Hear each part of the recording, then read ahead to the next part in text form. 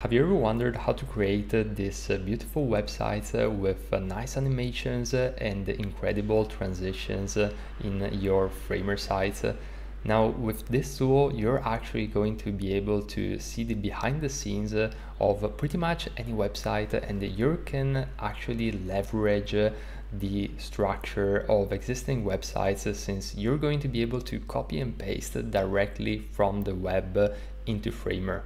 Now, this is such an exciting plugin, and I want to jump right into it because this is going to be a game changer in the Framer sites landscape. So this plugin is going to enable you to copy and paste directly any website into Framer. And the way you can access it is by simply going on Google and searching for Framer plugin Chrome.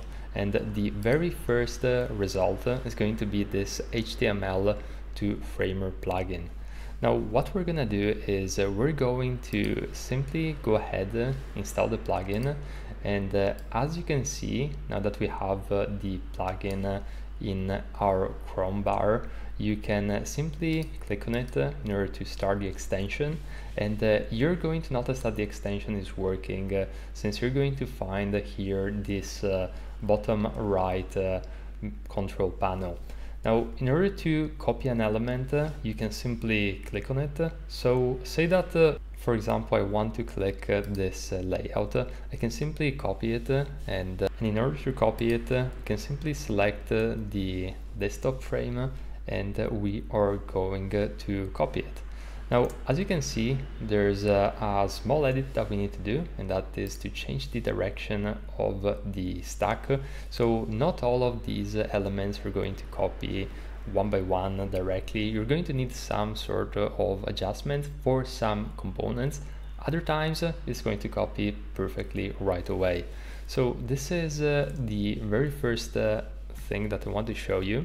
And secondarily, if you go back, I want to show you an example with another website, since this is a beautiful template that's available for in Framer, which is Higher Vision, and I want to show you how you can utilize pretty much any website out there. So in this second example, we are on Apple's website, and say that I want to copy this section right here.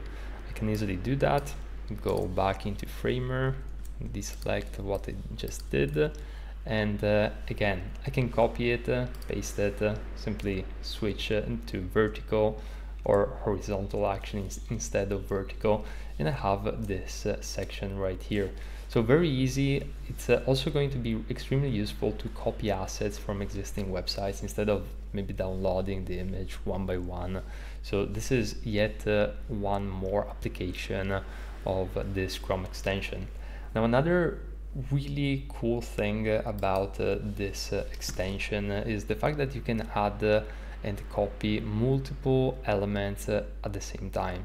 So for example, if I want to copy this element and the footer at the same time, you can see on the bottom right that there is the ability to copy multiple HTML elements by simply selecting the Shift key.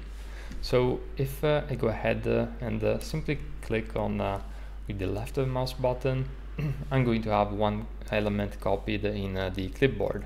And if I hold the Shift key and I go here on the footer and I click on it, you can see that copied two items in the clipboard.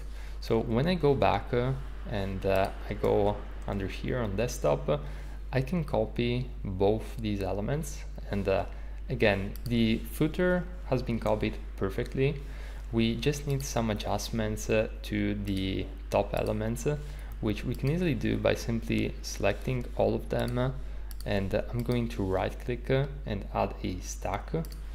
And at this point, I can simply change the stack direction to horizontal, and this is going to work for the most part, but we still have this issue where maybe we want this element on the top. So what we can do is we can easily just select these guys, add a stack to them individually, and then the top level stack can be in a vertical direction so that we can essentially leverage the power of stacks in order to create more order around this.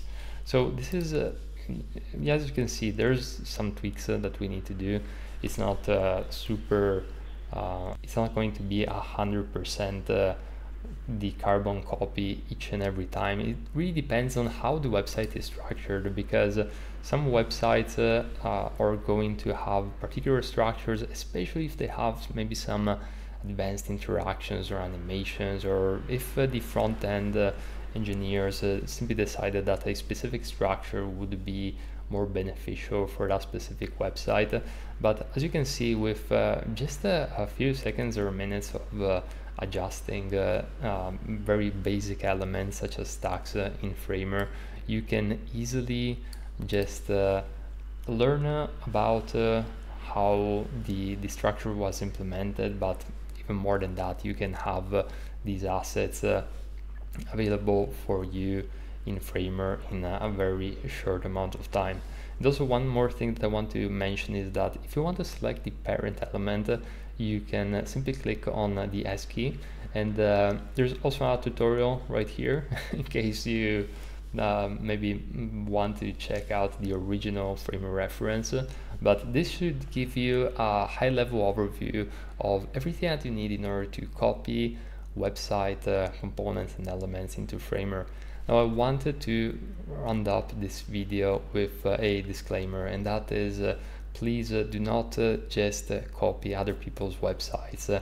It's extremely important to maintain a level of originality and authenticity in your website project. So this tool is meant for inspiration and learning purposes and not copying. So just a small disclaimer from an ethical point of view.